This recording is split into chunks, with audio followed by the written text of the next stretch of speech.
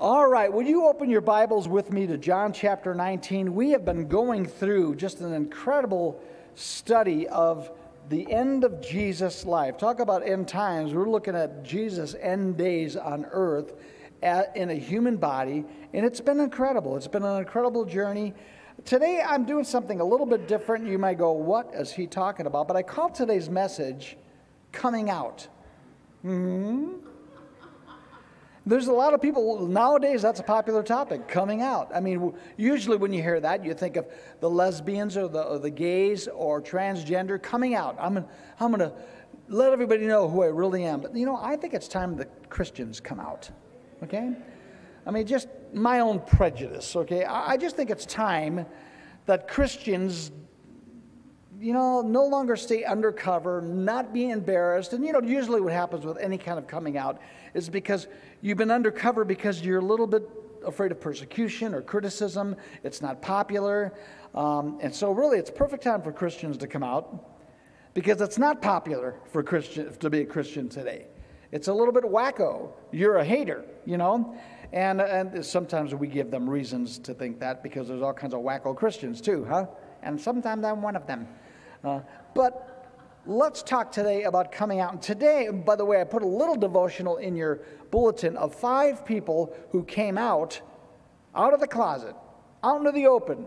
They went public because of the crucifixion.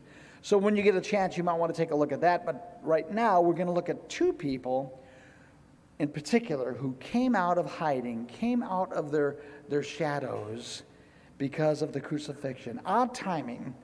And I want to just ask you before we start, what will it take to bring you out in the open? Have you been hiding with your faith? I mean, what will it take to make you hide? What will it take to make you sheepish? What will it take to make you go, enough is enough? I've taken all I can stand and I can't stand no more. And you come out and say, I'm a Christian. I'm a follower of Christ. We're going to look at 2 people today, but I hope that God speaks personally to you about being forthright about your faith, being a follower of Christ publicly with no shame, whatever the consequences. Yes, I am a Christian. Father, we bow before you and we ask that as we look at your word, as we look at the last part of chapter 19 and the crucifixion, the death and the burial, Lord, help us to learn lessons from others who've been there. How they responded, Lord, how should we respond? What should we do because of what we know? Lord, those of us especially who know you as Savior and Lord, help us to be strong and forthright and bold and unashamed. Lord, not obnoxious, but just true followers, true representation of who Jesus is. And so let this text show us and shed some light. And we pray this in Jesus' name. Amen. By the way, I encourage you to read the other Gospels if you really want to study the crucifixion and the burial and the resurrection, because to be fair, each Gospel writer highlights different details. Some Gospel writers might leave out certain facts. Others might bring in things. And that's why I even put the devotional together, because some will leave out the Roman soldiers saying, surely this was the Son of God. So John, I believe, leaves out the dialogue between the thieves on the cross. And so to get a full picture, it's good to just read all the Gospels when you're studying an event in Jesus' life. And last time we were together, actually that was 2 weeks ago, is we were looking at the crucifixion. And sorry, folks, but we left Jesus last week on the cross. His last words, it is finished. Now, I hope that meant a lot to you, because that meant paid in full. That the price for my sins and yours was covered on the cross. Nothing more needs to be done. You can't earn God's love. You can't be good enough. You can't work it off. Jesus paid for your sins on that cross. And when it was all done, just before he bowed his head and gave up the ghost, he said, paid in full. Actually, that's what it meant, tetelestai. It is finished. Translated in English 3 words, in the Greek 1 word, which means paid in full. I hope that struck a nerve with you, and you could hold on to that and realize that so many people trying to just prove themselves to God. So many people trying to gain God's favor when you already have his favor in Christ. God demonstrates his love for us in that while we were yet sinners, Christ died for us. If you want to know how much God loves you, you look at the cross. You don't have to go, well, I hope I'm good enough for him. Let's settle that right now. You're not. I hope I'm righteous enough. You're not. But he did it all on the cross for you. And now we follow him in faith. Of course, faith and repentance. And say, Lord, help me to follow you. But you don't earn your salvation. You don't work it off. He paid for it on the cross. Anyway, am I getting ahead of myself? Maybe. So the other thing we saw that I didn't talk about as much is Jesus hanging on that cross between those two thieves, because John doesn't highlight that. And as terrible as this whole situation seemed, it was a fulfillment of prophecy. It was according to God's divine decree. It was all according to plan. And these two thieves were crucified with Christ. Neither of them had any power over their situation. They were nailed to a cross. But somehow one of them, in the midst of his pain, perceived and believed in Christ. Really strange situation, especially, I think God did that on purpose, because there's too many people today thinking, can I be forgiven? Well, can God forgive me? Just look at the thief on the cross. There's nothing he could have done to make up for it. He was dying, rightfully being put to death for his sins. And all he did was cry out to Jesus, and he said, Lord, remember me when you come into your kingdom. And what did Jesus say to him? Assuredly, I say to you today, you'll be with me in paradise. Well, first you have to come off that cross and get baptized. No, he didn't get baptized. Well, let me take some time and tell you the 4 spiritual laws. He never heard the 4 spiritual laws. He didn't even say the sinner's prayer. He just called out in the name of Jesus. And so here's 2 criminals, both guilty, both justly condemned. Neither was worthy of forgiveness or grace. Neither was able to do good works or religious acts. Neither could get baptized or say this pat prayer that everyone, not, believe me, you know, I want to get you to call in the name of the Lord. And from time to time, I'll lead you in a profession of faith, hoping that others who are right there, waiting to cross the line, will pray it with us. But I just want to be careful for gimmicks or misleading people, thinking if you just pray this prayer, everything's going to be fine. If you just cross that line, come up to the front, kneel at the altar, you're saved. Only God knows the heart. But as a pastor, as a minister of the gospel, I want to plead with you, as Paul would say, you know, I'm pleading with you to be reconciled with God. But all these guys could do, hanging on the cross, the only thing they could do was relative to the condition of their heart. One heart softened, one heart hardened. You know, pain could do that. Pain could just make you grit your teeth and shake your fist at God and say, why? Heartache, troubles, problems, disappointments, tragedies in your life. You could either harden your heart against God, or you could say, oh God, I need you. For some reason, one thief hardened, one thief softened his heart. And without the 4 spiritual laws, without reciting the sinner's prayer, one put his faith in Christ because of a changed heart. Both were in a hopeless condition. One ended up hellbound. The other saved for eternity. Last minute. There's, you know, people talk about deathbed conversions. There you go. I mean, there is such thing. And I know I've heard people say, that's not fair. Someone lived evil all their life, and now they just cry out on Jesus, and they're going to heaven. Well, thank God that his grace reaches out to us, that you can call out the name of the Lord. Now, the problem is, often when you're living in sin all your life, your heart gets harder and harder and harder, like that one thief, and you're so hard that there's no reaching you. But by the power of the Holy Spirit, somehow that one thief cried out, and I thank God for deathbed conversions. When I go on a hospital call, and if somebody says, my grandfather, my grandmother, my husband or wife, they don't know the Lord. But be careful what you say, because there's people, you know, the family's very hostile against the gospel. And I go in there and the family's all around the bed. I tell them the gospel. I'm not going, well, I'd like to tell you something, but there's people here. I come out. I say, let me tell you something. Jesus died on the cross for your sins, and if you call upon him right now, even sometimes there's been people in a coma. Sorry, Darren, I'm not following my notes today. There's people in a coma, and I've whispered in their ear and says, right now, call in the name of the Lord. Just say, Jesus, I believe in you. I trust in you. I know you died for my sins. I'll do whatever I can up to the last minute because God is a God of grace. I'm so grateful. I'm so grateful for that. The only difference, the condition of the heart. You know, the Bible says in Romans 10:9 and 10, that if you confess with your mouth the Lord Jesus and believe in your heart that God raised him from the dead, then you will be saved. For with the heart one believes unto righteousness, with the mouth confession is made unto salvation. Stop right there. Leave that up. There's some people who'll say, no, well, yeah, but you've got to jump through some hoops. What about all the laws and ordinances of the church? All I know is Paul says if you believe in your heart in the Lord Jesus Christ, that he raised from the dead, and you confess with your mouth Jesus is Lord, you can be saved. I love that verse. It's truth. Pure, undiluted truth, that there's hope for someone who would just believe in their heart, confess with their mouth Jesus, and it's that quick. You know, so I guess I would say that because we meet in a gym.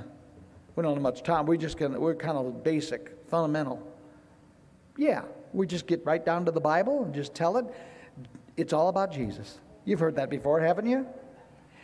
And that same grace, by the way, is available to each one of you, okay? Now, I wouldn't recommend you wait to your deathbed, because there is always that danger. I believe that the longer you put them off, there's an old song in the Jesus movement, the longer that you put them off, the harder it will get. You harden your heart, you harden your heart, your heart. Don't put it off. If God's calling your name, you answer. Don't fight, don't resist. I just think that's a dumb thing to do. Could I say that? I'm not pointing and calling anybody stupid.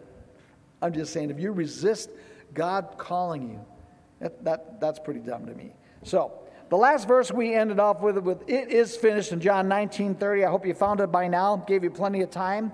And it is finished. Paid for in full. Now the Bible says in the next verse, therefore, because it was the preparation day, that the body should not remain on the cross on the Sabbath, for the Sabbath was a high day, the Jews asked Pilate that their legs might be broken and that they might be taken away. So this is just before Passover.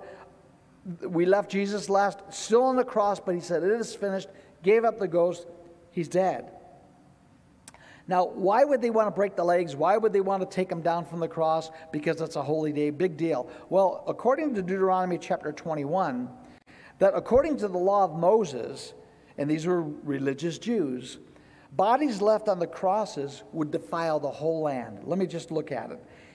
God says this through the law of Moses. If a man has committed a sin deserving death, and he's put to death, and you hang him on a tree, his body shall not remain overnight on the tree, but you shall surely bury him that day, so that you do not defile the land which the Lord your God is giving you as an inheritance.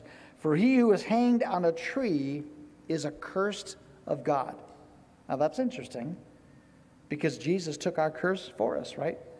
And so it's quite appropriate that Jesus would be hanging on that piece of wood, because it also speaks of him taking our curse for us. Praise the Lord for that.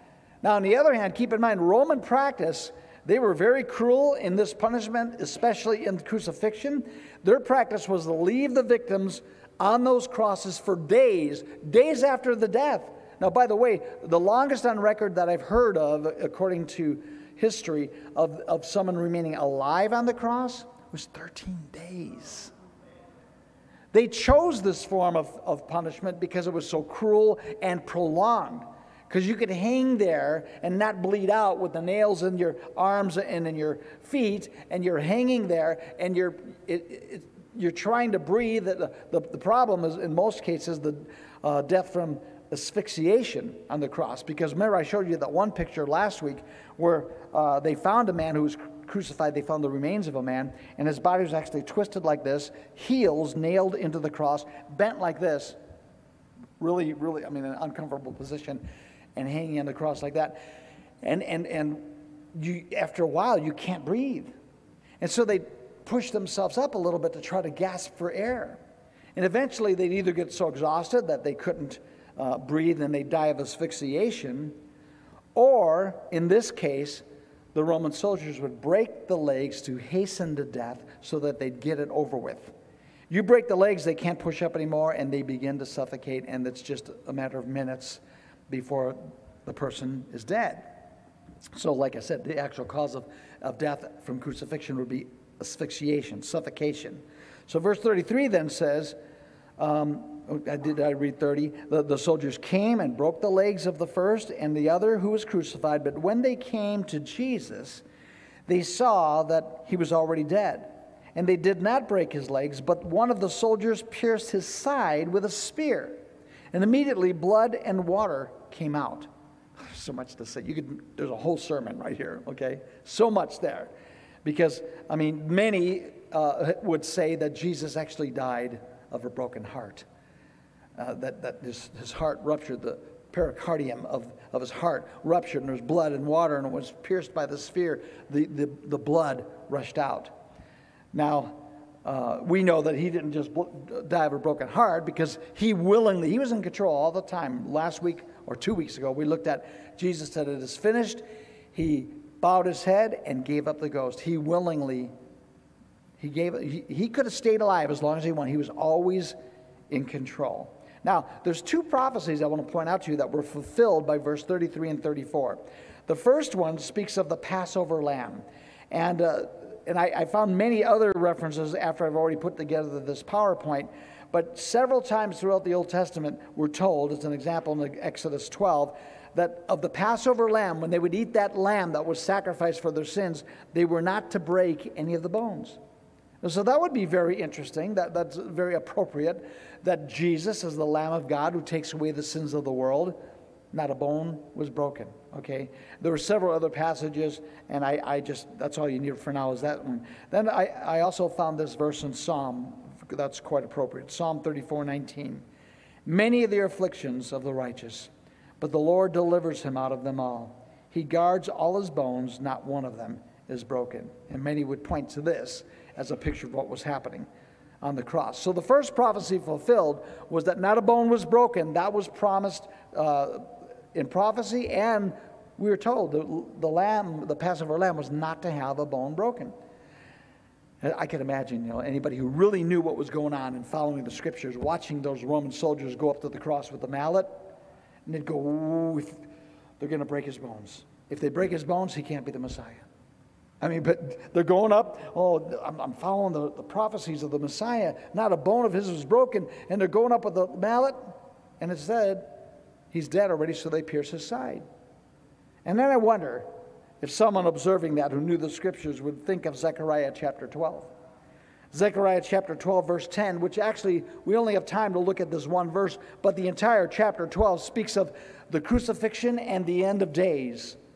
And so you might want to read that for a homework assignment. But in Zechariah 12:10, God says this. He says, "I will pour on the house of David and on the inhabitants of Jerusalem the spirit of grace and supplication." This is God speaking as I read on. Listen. "And they will look upon me whom they have pierced." What another picture of the deity of Christ. God says they'll look upon me whom they have pierced. If you have any Jewish friends, ask them, look at this verse. When have the Jews looked upon God who they pierced? When have we pierced God? It was on the cross, folks.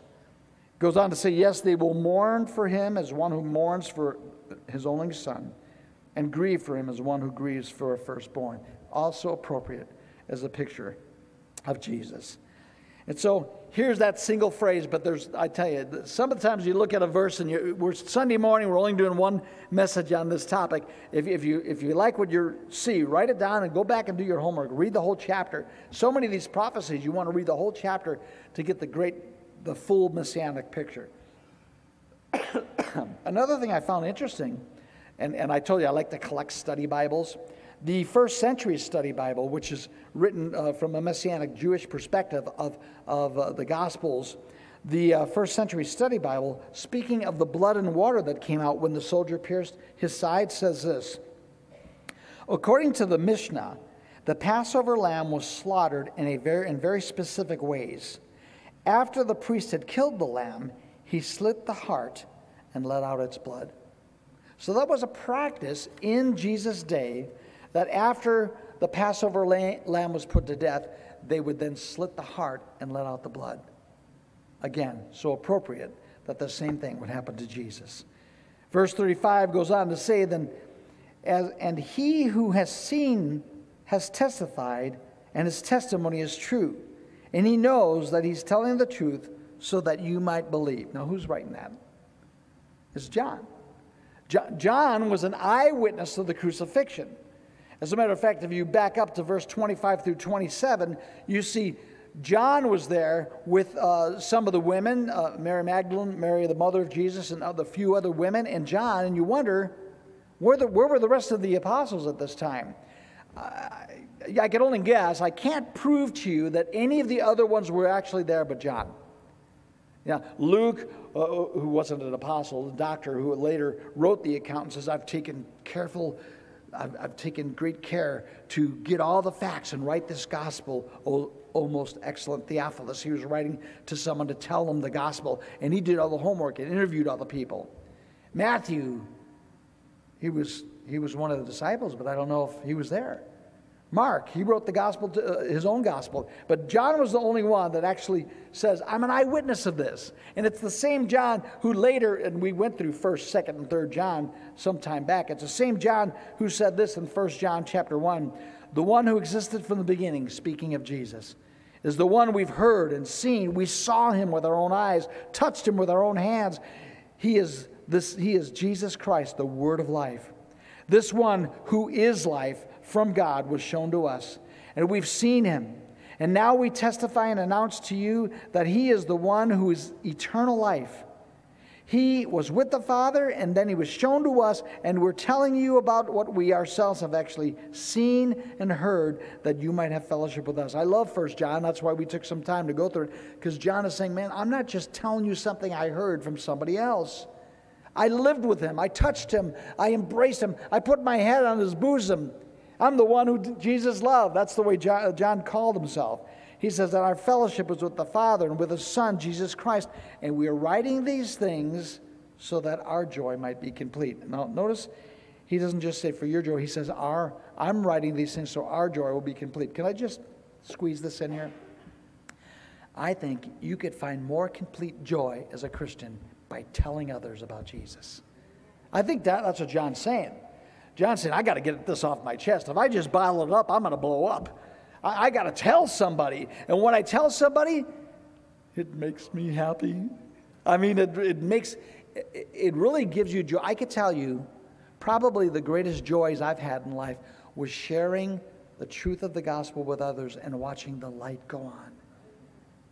Now, on the other hand, there's times when I share the gospel and they reject it. Actually, I had one of those times yesterday. We went out door to door. I'm an emotional kind of guy. And when you have too many people go, I don't want it, go away. And after a while, I just, excuse me, I'm getting all choked up. It does affect me. Just like, on the other hand, when I see somebody hunger and thirst for righteousness and I share the gospel, I remember times sharing the gospel with somebody and they're just going, yeah, I believe that. What do I do? I want to follow Jesus. And you're just going, oh my gosh, you get goosebumps. There's nothing greater. Oh, I'm going on another spirit gust, okay? We don't have rabbit trails here. Get spirit gust, okay? And so I just want you to know, if you're lacking joy in your Christian life, find a way to share the gospel with somebody. Because if you just make it all about you, it makes it a pretty small package, you know? I want to be happy. How come I'm not happy? What are they doing for me? What are you doing for me? How come I'm not getting there? How come I'm me? That's a quick way to get depressed, right? But when you tell people about Him, I'm telling you, this one, I'm just sneaking this one for free, okay? That you will find more joy in living as a Christian if you find a way to share your faith with others. There are those times you get rejected and then the joy isn't so much. But I think it's worth it all for the times when it works. And John is saying here, it just brings me joy to share this with you. And it's the same John that at the end of this very gospel, he says this in chapter 20. These are written that you may believe that Jesus is the Christ, the Son of God, and that believing you may have life in his name. So keep in mind, everything we've read about so far and everything we continue to read about in the Gospel of John, it's so that you might believe and have life. He's not trying to put, some people look at the Bible as a big bummer. Oh, I've heard people say, the Bible's written by men to control people. Just telling you what you can and can't do, control you. Yeah, they want to control you, like thou shalt not kill. Now we can't kill, Thou shalt not lie. Oh, you're just trying to control me. I want to lie. Get over it, okay? The gospel was written, there's all parts of the Bible, but the gospel was written that you might believe in Jesus Christ and because of your faith in him, have life and life abundant. That's what Jesus said in John chapter 10. I've come that you might have life and that more abundant. The thief came to steal and kill and destroy, but I came, you could really live, okay? Now, by the way, I'm getting off spirit, Gus. That's one of the reasons I'm a Christian. Because I want the most I can get out of life. I really do. I want to really live. People go, I don't want to give up my life of sin because it's so fun. It's killing you. It's destroying you. It's corrupting you from the inside out, and you're always looking over your shoulder. You're either going to get caught by the law or caught by your spouse or caught by It's like, I love guilt-free living. I love to have a clear conscience, walk before the Lord, be in the center of his will, walk in the Spirit, and experience his presence in my life. And it all comes through faith in Christ and having that abundant life. Okay? Moving right along here. Okay. Verse 38. After looking at those two prophecies, after this, Joseph of Arimathea, being a disciple of Jesus, but secretly for fear of the Jews, here's those guys that are coming out, okay, asked Pilate that he might take away the body of Jesus, and Pilate gave him permission. So he came and he took the body of Jesus, and then Nicodemus, another secret disciple, who at first came to Jesus by night, also came bringing a mixture of myrrh and aloes and about 100 pounds, which, by the way, the 100 pounds, it troubled me because I like to read the text in a lot of different translations. New American Standard, the King James and the New King James are the only Bibles that say 100 pounds. The others say 75 pounds. And if you want to say there's contradictions or things in the Bible that might you have trouble over, well, it's silly things like this, okay? Oh, no, I can't trust the Bible because one Bible says 100 pounds of myrrh and aloes and another says 75. I haven't found the exact solution. Go to Matt, he'll tell you the solution to that one. But I don't know the solution to that one. I know that some Bibles I really rely upon, New American Standard, New King James, and King James say 100 pounds. The others, some of your other modern translations say 75. If you want to find problems with the Bible, this is the best you're going to find. If you're looking to attack and criticize the Bible for errors, this is the best you're going to come up with. And it's no big deal, okay? Either way, it's enough burial ointment for a king. 7,500 pounds? I mean, they didn't do this for the average Jew. And so here's two rich men, Joseph of Arimathea and Nicodemus, bringing aloes and myrrh. And these were all like perfume type ointments to cover up the smell of a decaying body. It was customary for royalty to do something like this. And that's how they treated the body of Jesus. It says in verse 40, they took the body of Jesus and they bound it in strips of linen with the spices, as the custom of the Jews is to bury. Now, we could go too deep in this because I've heard and read a lot of stuff about the different customs and how they changed through the years. We'll just leave it at that this is the way at the time of Christ, the custom of burial. Now, let me talk about these two men who were coming out a little bit. I wrote something so I don't mess it up. Let me read you a little bit about Joseph of Arimathea and then Nicodemus. Joseph of Arimathea was a courageous man who was waiting for the kingdom of God, according to Luke chapter 23, verse 50 and 51. He was a wealthy man, according to Matthew chapter 27, 57. He was an influential leader in Jerusalem and a member of the high council, the Sanhedrin, according to Mark 15, 43. He also disagreed with the decision to kill Jesus, and so there were some who spoke up and says he shouldn't die. But after the death, he asked Pilate for a favor of burying Jesus in his own personal tomb. It doesn't say his own personal tomb in John, but you could read about that in, where could you read it? In Mark. Actually, I have all the listing in your bulletin when I wrote about him. So Joseph was also a secret disciple, but his bold deed, this brought him out in the open, out in the public, at the crucifixion. Now, let me tell you something that I'm thinking. I don't know if you're thinking when you're watching this. Why come out now? It almost seems too late. What does Nicodemus and Joseph have to gain from coming out into the open now? I mean, it's too late. He's dead. Did they know something? They didn't know about the resurrection, did they? Nicodemus, for instance, a religious leader who came to Jesus a couple times, John chapter 3 and John chapter 7, secretly by night in John chapter 3. He was also a member of the Sanhedrin, the high ruling council of the Jews, and he understood that these bodies had to be buried before the Sabbath because of what I just told you about the law of Moses. And then his public support, along with Joseph of Arimathea, might indicate that Nicodemus was also a secret disciple.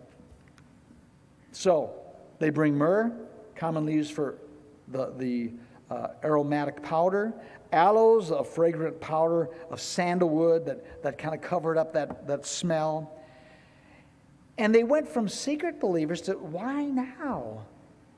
And I can't help thinking, for you and me, what does it take to bring us out in the open? I heard stories. And I heard stories that when ISIS, and ISIS is still doing dastardly deeds, folks, if you're keeping up with the news. But I had heard stories that when they took all those men on the beach and began to behead the Christians, that some who were watching came out and said, I'm a Christian too. Who had been undercover, secret believers, but they saw the faith of these men, the courage of these men, and they came out and says, I'm a Christian too. Isn't that strange? You would think now's the time to go, let me pray about it, But in the midst of a tragedy, these men were so moved that they came out of the closet and they went public at a time when it would cost them everything. And I think similarly, these two men, it was going to cost them everything. Matter of fact, the church tradition tells us that both of these men were ruined in the Jewish culture because they lost their great wealth, they lost their position because of standing up, coming out of the closet for Jesus at this time. And also keep in mind, according to the law of Moses, if you touched a dead body, you were unclean for a number of days, and doing what they're doing right now, taking the body of Jesus and preparing it for burial, would disqualify them for participating in the Passover. And so I can't help wondering, did they somehow realize this is the Lamb of God who takes away the sins of the world? This is the Passover. And I no longer have to worry about practicing that other Passover, because this is it right here. And I'm going to give my everything for the Lamb of God. You think they had nothing to gain and everything to lose. They didn't know about the resurrection. They lost the ability to participate in the Passover. And somehow I just think that this is a sign of real faith. They really believed. I think sometimes that's the only time you really know when somebody believes. When the rubber meets the road, when it's going to cost you. I mean, anybody can say, oh, I'm a Christian. And all of a sudden, when there's persecution, I'm not a Christian.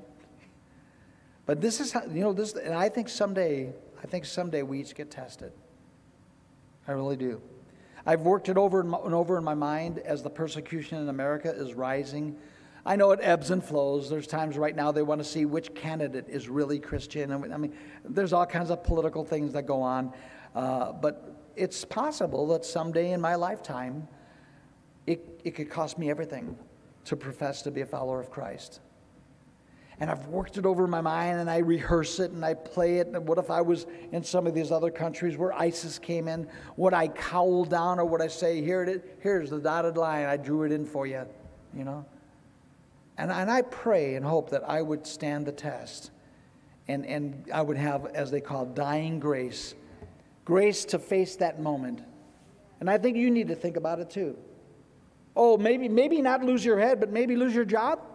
Huh? Have you read the news? There's people losing their job over it. Maybe be sued because you won't do certain things that go against your faith. Will you stand for your faith? Where will you draw the line? You need to think about it. Pastor Mike, I came to church to feel good. Now you're ruining my Sunday, and could you get to something happier? No. I mean, this is where we're at right now, okay? And I think this is real life. And I think this is what the Lord wants us to ponder. Is what kind of Christian am I? Am I undercover? Am I in the dark? What will it take to bring me into the light? And praise the Lord, these two men came out.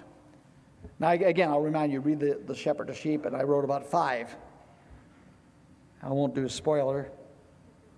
Well, yes, I will. One of them's you. Okay. They're going public, and we need to relate to that as well. Verse 41, which we're almost finished. We're really moving along quickly here. Now, in the place where he was crucified, there was a garden, and in the garden a new tomb in which no one had been laid. Now, verse 40, so there they laid Jesus because of the Jews' preparation day, for the tomb was nearby. Now, like I told you, it's in Matthew chapter 27, where we could read about, it's actually Joseph of Arimathea, his own personal tomb. And I've heard from others that if he was from Arimathea, certainly culture in that day, and a rich man from Arimathea, there would have to be a family tomb in Arimathea, because that's tradition, that's custom, that you're buried with your family. But this man, a faithful Jew, a faithful man, moved to Jerusalem, and now he's hewing a new tomb in the rock in Jerusalem. That says something about who he is, because it was the goal for every faithful Jew. I want to be right where it starts when the resurrection takes place. I want to be right there in the heart of Jerusalem, and the most that every faithful Jew could hope for is they want to be buried as close to Jerusalem as possible, because their belief is that when the Messiah comes and the resurrection starts, they want to be the first wave, you know, and that's just one of the customs, one of the practices. So here's Joseph. He actually has a new tomb, and from my understanding, it wasn't completed yet. Matter of fact, I've been to the garden tomb. I'm going to show you some pictures in a moment. That it looks like a very rich man, because you don't just carve a tomb out of solid rock unless you have some means, you know, some wealth to be able to do that, but began to carve, or have someone, hire people to carve this stone. Let me show you a couple pictures here. First, I'm going to show you a picture of a rolling stone. I'm not talking about the magazine, I'm not talking about the band, okay? This is a rolling stone tomb, and I've seen several. When I've gone to Israel, they're all over Israel. Sometimes you could be in a bus ride, and you're driving along a highway, and the bus slows down a little bit, and you'll see a bunch of holes with rolling stones in front of it, because they're common ways to bury people of different status. And I'm going to explain to you in a moment the status that I believe that Joseph of Arimathea's tomb was. But the Gordon's Calvary is another place that we've been to. Let's look at the next slide there. This is the place where many, many people believe was the actual tomb of Jesus. And it's called Gordon's Calvary. And there's so much we could get into explaining why they believe this is the actual tomb. I was in there a couple times. My concern is, I've been to Israel, and I've seen places where they go, this is where Jesus prayed in sweat drops of blood. And then they have to build an iron fence around it, and people are reaching through to touch it, and they want to kiss it. And then the same thing happens with anything that you say, Jesus was there. For me personally, folks, I just think Jesus was there. Jesus is here. Okay? I'm good with that. You see where Jesus once knelt? Maybe, maybe not. You see the tomb, Gordon's Calvary? Maybe, high possibility, maybe not. But either way, Jesus is here. That's what really matters. Is Jesus here living in you? Is Christ in you, unless you fail the test, what 2 Corinthians says. So that's the most important thing. Make sure Jesus is within you. Because people get weird on this. They go to Israel and they weep and they want to get baptized in the Jordan. And I've baptized people in the Jordan. It's kind of neat. But I realize what really matters is, where is Jesus now? He's risen. Well, I'm getting ahead of myself, right? But he is. He's risen, and he's no longer, you go to Israel, and there's actually almost 2 or 3 churches for every event that Jesus did. Oh, this is the Garden of Gethsemane, and there's a church there. No, this is the garden. There's a church there. This is where Jesus ascended, the Church of the Ascension. This is on the top of Mount of Olives. This is where Jesus ascended from this place here, and they got a church there. But there's 3 of them. Okay? It's confusing. And really, it doesn't matter. Some of the places they even have, there's a footprint. That's where he took off from. Where did he go? He left out. So stop it. I mean, I believe it's all historically true, but people will always want to know, we have the church built upon the actual spot. You know what? The church is the people, and Christ is in the people, and that's what matters. That's why we can meet in a stinking gym and still worship the living God. It doesn't matter. We don't need to get weird about it, okay? Another spirit gust. Okay, listen. What I want to show you right now is inside the typical tomb, particularly a rich person's tomb. It's the 3rd slide. This is what they would normally do. I got a copy of it so I can describe it without turning around looking. And typically, you see the different niches where they would actually put bodies in these different niches. And typically, they would put these bodies there until they decayed. And then later, they'd have somebody come and gather up the bones and put them in an ossuary box. And some of these family tombs, you could go and you see these little ossuary boxes. They're about this big. And they're stone boxes where all the bones were placed after the decay of the body. And that was the practice of the Jews. Of course, we don't do it like that now. So this is a typical rich person's tomb in Jesus' day. And of course, you see that rolling stone, that you move that rock and the stone rolls over and it seals the tomb. Now, what I want to look at is the garden tomb. And now I couldn't find a really good illustration except for this little black and white one, but it's accurate. I've been in there. See the door? You go in the door, and directly in front of you when you go in the door is a bench for the preparation of the body. They would put the body there and work on the body, wrap the body, put the ointment and the myrrh and the aloes. They would work on that body there, and then they'd go through that next door on the right, and that's where they would lay the bodies until after the decay, and then put them in an ossuary box, okay? Of course, Jesus never got to that point. You know the story, right? And this, the illustration, the reason I picked this one is I want you to see this is what the garden tomb looks like. It actually looks like an unfinished tomb, that it was maybe originally carved for a big family, and when Jesus was buried there, nobody had ever been laid there before. And it would be quite appropriate that after the resurrection, they would kind of like, I'm not putting anybody in there. That's a special place. And so that was it. Yeah, that's the garden. That's the illustration of the garden tomb. One more thing I want to go over with you before we wrap things up is a map that I found to be very helpful of the travels of Jesus in the last 24 hours. You see, number 1 says the Garden of Gethsemane, where he prayed and he was arrested. We've been through all this in our study of the Gospel of John.